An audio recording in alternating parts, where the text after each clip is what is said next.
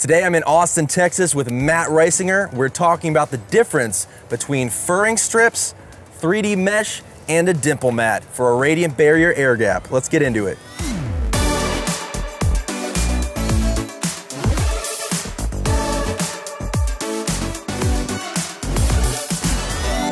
What's up guys? Welcome to the Metal Roofing channel. I'm Thad Barnette. Subscribe if you're new. We release metal roofing and metal construction content every Monday and Wednesday. Matt Risinger, good to have you back on the channel today. Thanks for having me, dude. We're at your house here, installing another metal roof. Really excited about it. We did another one of these 18 months ago on my old house, which had a comp shingle roof that was way past its prime, and I was waiting to get that metal on. But Thad, I've got my personal house under construction. I've been building 25 years, and I've never built a house ground up for my family. I'm really excited to have this one going. Yeah, for sure. And today we're talking about radiant barrier, air gaps, and the differences between using furring strip method, a 3D mesh, or a dimple mat. Now, this project is perfect to talk about this because you got all three going on at some point of the roof. Tell me why you chose to use a radiant barrier and tell me about your project here. All right, sounds good, Thad. So first off, this is a 24 gauge Sheffield roof. This is a double lock. And as you can see, I've got a couple different roof pitches going on here. This pitch that's above the two-story portion is an 812. It's darn steep. It's a little scary for me as a non-roofer. And then I've got some pretty low pitches. On this pop-up above my stairwell, I've got basically a 212, and then I've got these 412s happening in the rest of the house, which are really walkable. So that's why I actually varied. Now, Thad, we've talked about this before. I think that a metal roof's easily a 50-year roof. Yep. So I'm always cautious as the builder to say, all right, if I'm gonna put a really good product on the house, I should make sure I install it with best practices to make sure that everything else besides the metal is also gonna last 50 years. And that's what I've set up here. So what you're seeing is I've got a Sharkskin Ultra SA underlayment. That's a full peel and stick. That's a bomber product. I really like it. Very sticky, very thick, has some good nail sealability. But I don't like to have my metal roof right on the deck. I like a little airflow underneath that deck. And that's what we've going on here. Tell me why you want that air gap. So we're in the South. This is considered a hot, humid climate. And Thad, there's a lot of days where I wake up and it's 80 degrees and 80% humidity out. Yeah. And I see condensation on my metal roof dripping into my gutters just from the top. And if you have condensation happening on the top, that means there's probably some condensation underneath the roof as well.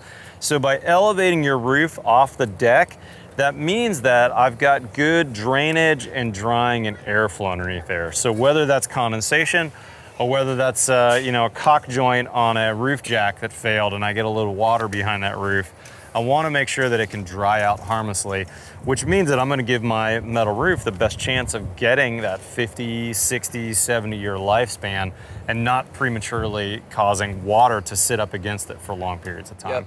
And for assembly's sake, you have this radiant barrier here from Sharkskin. Tell us about this before we get into each individual product. Okay, so I did black metal, which you might think is a bad choice for the South because it's really hot here. We get a lot of UV, but I honestly really like that black metal look. It's a hot color. I think it looks gorgeous. So I said, all right, how can I get the black but also get the energy efficiency that I'm looking for? And by elevating that off the deck, I'm gonna help keep that metal up above the deck. We've got kind of a thermal break there. Yep. But best practice is to use something like this. This is a radiant barrier. This happens to be made by Sharkskin.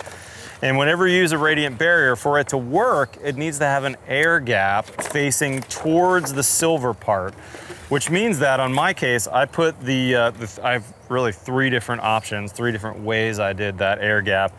But I've got to make sure my silver is facing towards my air gap. So for instance, on this 3D mesh, this is a Keen product. I think it's called Viper Vent.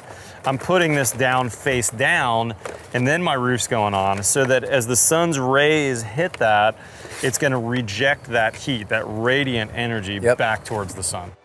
Matt's roof isn't just built with an air gap, it has actual air flow. He's using a core vent product to allow air to enter through the eaves, and perforated Z-closures to allow air to exit through the ridge. This especially helps reduce convective heat transfer because the air isn't trapped inside the roofing cavity. So let's talk about the pros and cons of each of these three systems. I'm gonna start with furring strips right here. Now you are raising the panel off and creating that air gap between the furring strips, but I'd say the biggest con is now you are voiding the engineering on that system. To have an engineered system, it has to be the exact same assembly that was tested in the laboratory by the manufacturer. So that's the difference here. With both these, the 3D mesh and the Sharkskin Dimple mat or the Dimple mat, now you're still attaching the roof to that plywood decking, which then adheres to that engineered product. That makes sense, Thad. On the pro side on the 1x4s, I would say this steep pitch here, this 812, I thought about these and I said, you know, that just feels sketchy to me to walk on in terms of just overall workability for the actual roofing contractor. This is Straight Line Solutions doing it for me.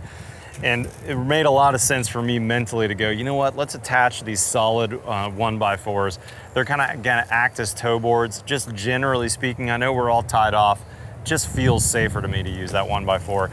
And I'm not in a high wind zone, so I wasn't super worried about having perfect engineering. I'm pretty inland here, I'm not coastal. I don't have codes that require a wind rating, so that's why I went with the 1x4 on that. Sure. On the other hand, for the low slope roofs, when it comes to the pros, I like these because honestly, they're a little less costly. This 3D mesh, really easy to put down, really easy to screw through. You know, I've got, like I said earlier, a 412 pitch, so easy to walk on. The Dimple mat is an option as well, although my roofer didn't quite like the attachment to this. He thought it was a little bit harder for him. So this is the one that we didn't use quite as much, and we really used the 3D mesh from Keen on most of the flatter roofs, and then the 1x4 on the really steep pitch. The Dimple mat is more rigid than a 3D mesh product, and because it compresses less, you will be able to get a little bit more elevation. 4/10 of an inch for the Sharkskin ventilated Dimple mat, and 3/10 of an inch for the Keen 3D mesh Viper Vent CDR product. Do note, neither the Dimple mat or 3D mesh provides enough air gap for proper above deck ventilation. If you have vaulted ceilings, a conditioned attic, or any non-vented attic, you'll need a minimum of 3/4 of an inch airspace to provide airflow above the deck. The air gap created by the Dimple mat and 3D mesh is mainly used to provide a thermal break to help improve the system's cool roofing properties. All right, Matt, thanks so much. I'm glad that we could talk about the difference between furring strips, 3D mesh, and a Dimple mat. Really excited to get this roof on for you. Guys, if you're not currently on the build show, go check me out. It's youtube.com/Matt Risinger. We shoot the build show. Sheffield's one of our longtime friends because honestly, metal roofs, I mean, they are the top choice for all of my projects. I put more metal on than any other roof material over the last 15 years I've been in business. So thanks for your partnership, brother. Absolutely, and we got plenty more stuff coming down the pipeline with Matt Risinger later on this year. Subscribe here to the Metal Roofing channel for more. We release on Mondays and Wednesdays, and you release on Tuesdays and Fridays. Comment down below with questions, and we'll catch you next time.